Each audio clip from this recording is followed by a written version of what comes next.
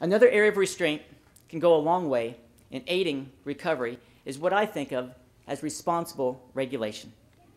I compliment our governor, Governor Scott, for his bold initiatives in this area, and he can count on our support in vetting our regulations, past and future, with new standards based on real need and common sense.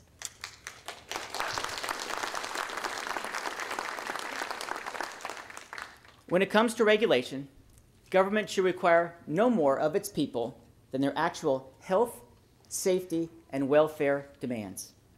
More than that is meddling and arrogance to boot. When it comes to regulation, my belief is less is more, and a little humility will go a long way.